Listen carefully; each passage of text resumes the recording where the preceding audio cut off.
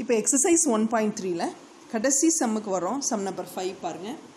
The prices of 3 commodities A, B and C are X, Y and Z per units respectively. இதுக்கு என்ன அர்த்தம்? Price எதுக்கு? ஏங்கிற கமாடிட்டியோட price, அதுவும் பர் யூனிட், ஒரு யூனிட்டோட பிரைஸ் எக்ஸ். பிங்கிற கமாடிட்டியோட ஒரு யூனிட்டோட பிரைஸை ஒய் ருபீஸ்ன்னு எடுத்துக்கிறேன். சிங்கிற கமாடிட்டியோட ஒரு யூனிட்டோட ப்ரைஸை ருபீஸ் இசட்டுன்னு நான் எடுத்துக்கிறேன். அடுத்தது என்ன பண்ணுறோம்? எ பர்சன் பிங்கிற ஒரு பர்சன் என்ன பண்ணுறாங்கன்னா பர்ச்சேஸ் பண்ணுறாங்க. பர்ச்சேஸ்னால் வாங்கிறது. 4 யூனிட்ஸ் ஆஃப் பி. இப்போ 4 யூனிட்ஸ் ஆஃப் பின்னு என்ன அர்த்தம்? பிங்கிறதோட காஸ்ட் வந்து ஒய். பர்ச்சேஸ்னால் வாங்குகிறோம். ஓகே, வாங்கும்போது நம்ம கையில் இருக்கிற பணத்தை அவங்களுக்கு கொடுத்து தான் வாங்குவோம். அப்போ அது நம்மளுக்கு செலவு. Okay, and cells 2 units of A and 5 units of C. செல்ஸ்னால் என்ன ஆகும்? நம்ம விற்கிறோம். விற்கும்போது நம்ம கையில் வந்து பணம் சேரும். அப்போ ப்ளஸ் ஆகும். பர்ச்சேஸில் நம்ம கையில் இருக்கிற பணம் அவங்களுக்கு போகும். அதனால minus. Person Q purchases 2 units. Okay, 2 units of C purchase na enagum minus units of C and cells na enagum plus 3 units of A and 1 unit of B. அதே மாதிரி person R purchases na minus la varum 1 unit of A and sells 3 units of B. Sells na enagum minus 3 units of B and 1 unit of C. In the process PQ and R earn rupees 15,000. அவங்க கையில் எவ்வளோ amount வருது? ஏர்ன்னா அவங்க சம்பாதிக்கிற காசு எவ்வளோன்னா rupees 15,000, rupees 1,000, rupees 4,000 respectively. Find the prices per unit of A, B and C. Use matrix inversion method to solve the problem.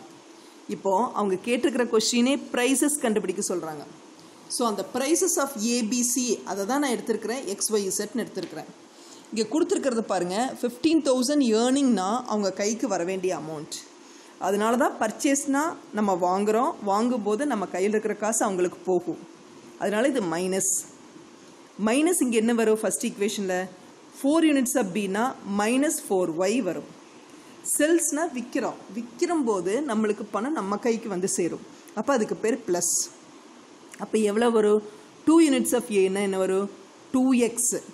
Okay, plus 2x minus 4y plus 5z. இதுதான் பியோட earning. அந்த earning தான் எவ்வளவு? 15,000. இதுதான் first equation. இதே மாதிரி பாருங்கள், second equation person Q பற்றி சொல்கிறது. பர்ச்சேசஸ்னால் மைனஸ்ன்னு சொல்லிக்கிறேன். எதை பர்ச்சேஸ் பண்ணுறாங்க? 2 யூனிட்ஸ் ஆஃப் சி. இப்போ -2z. So -2z. செல்ஸ்னால் ப்ளஸில் வந்துடும். Plus 3x plus 3y. சரியா? 3x plus 3y minus 2z is equal to எவ்வளோ வரும்? 1,000 rupees வரும். அதே மாதிரி தேர்ட் ஒன் பாருங்கள். Person R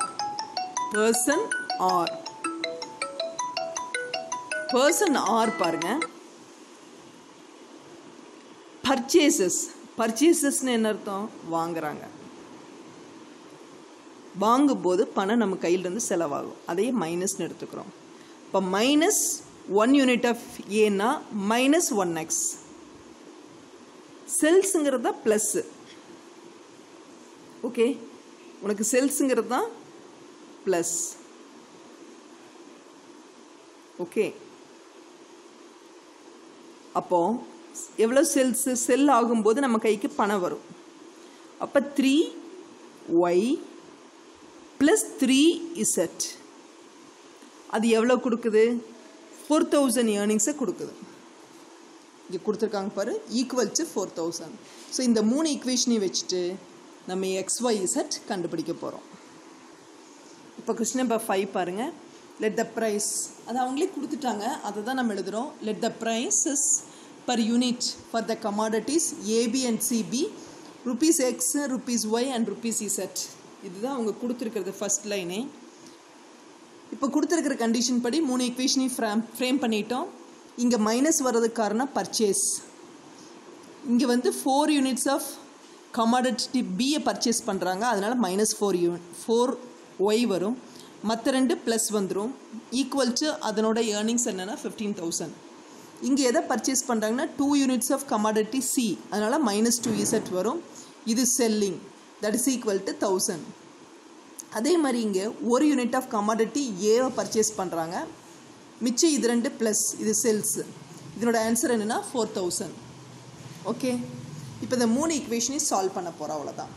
the matrix form of the system of the equation is, first coefficient matrix நம்ம எடுத்துக்கிறோம்.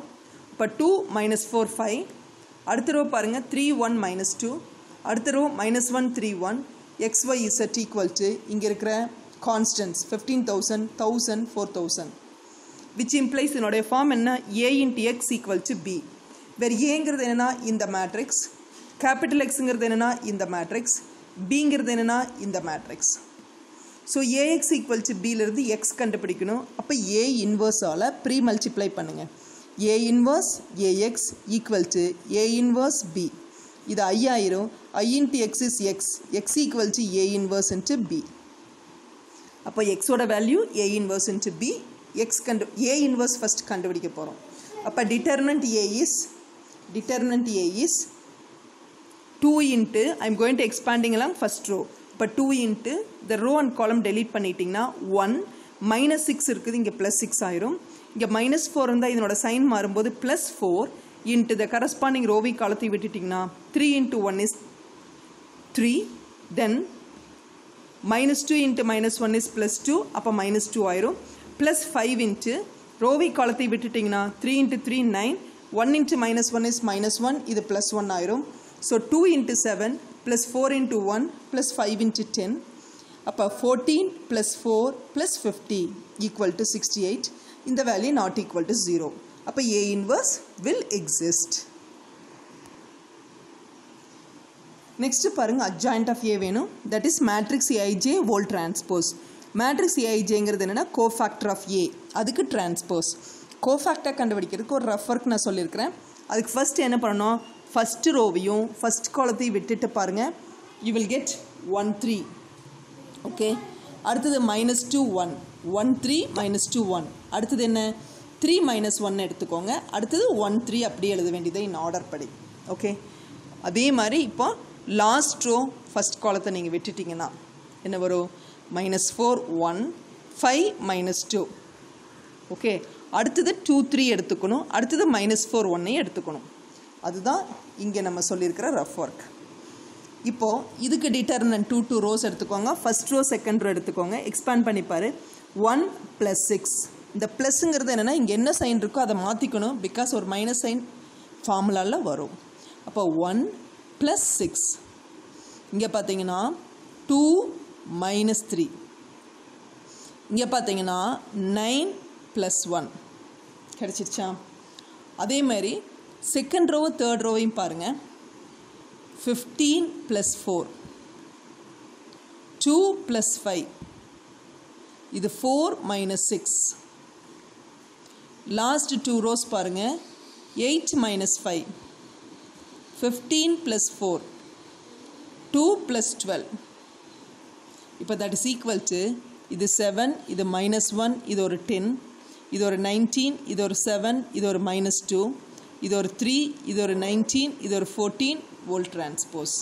That is, first row becomes first column, second row becomes second column, third row becomes third column. இதுதான் நம்மளோட adjoint. இப்போ A inverse-னா 1/determinant A into adjoint A, that is 1/determinant Aங்கிறது என்னன்னா 68 into இது adjoint A. இப்போ x equal to A inverse Bல substitute பண்ணி x matrix கண்டுபிடிக்க போகிறோம். A இன்வர்ஸ்னால் உனக்கு தெரிய கண்டுபிடிச்சிருக்கிற வேல்யூ இன்ட்டு பிங்கிறது அவனோட கான்ஸ்டன்ட் மேட்ரிக்ஸ் ஆல்ரெடி ஈக்குவேஷன் நம்ம சொல்லியிருக்கிறோம். ஸோ 1/68 இன்ட்டு மல்டிப்ளை பண்ணிக்க first row with first column. 7 into 15,000 plus 19 into 1,000 plus 3 into 4,000. அதுதான் உன்னோட first row elements. Second row with first column பாருங்கள். -1 into 15,000 plus 7 into 1,000 plus 19 into 4,000. Third row with first column பாருங்கள். 10 into 15,000 minus 2 into 1000 plus 14 into 4000. So XYZ is equal to 1 by 68 into இதை நீ add பண்ணிக்கோ, இதையும் add பண்ணிக்கோ, இதையும் add பண்ணிக்க. ஆடுனா இங்கே என்ன அர்த்தம், மைனஸ் இருந்தால் சப்ராக்ட் பண்ணணும், அவ்வளோதான். ஸோ தட் இஸ் இப்போ 68 உள்ளே கொண்டு வந்தீங்கன்னா ஒவ்வொரு நம்பரையும் 68ஆல் நான் டிவைட் பண்ணுறேன். அப்போ 2000 இங்கே 1000 இங்கே 3000 வரும். ஸோ அதுதான் எக்ஸு ஒய்யு இசட்டோட வேல்யூ. இதுதான் ப்ரைஸஸ். இதனோட prices commodity A, B, C அதோட prices per unit, ஒரு யூனிட்டோட prices. Hence the prices per unit of the commodities A, B and C, okay, are rupees 2000, rupees 1000 and rupees 3000 respectively.